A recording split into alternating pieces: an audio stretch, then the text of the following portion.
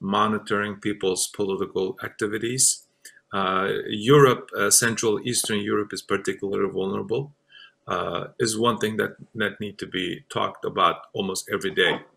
And the other thing that has not been appreciated and discussed enough is this digital authoritarianism, that also the countries around the world are very vulnerable. Hong Kong, Tibet, East Turkestan have been effectively used as a laboratory for surveillance, facial recognition, voice recognition, uh, compulsory installment of monitoring apps on the phones, smartphones.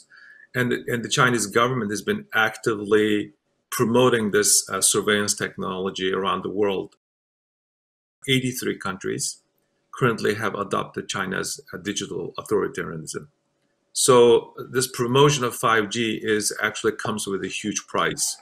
We speaking at a European country organized conference.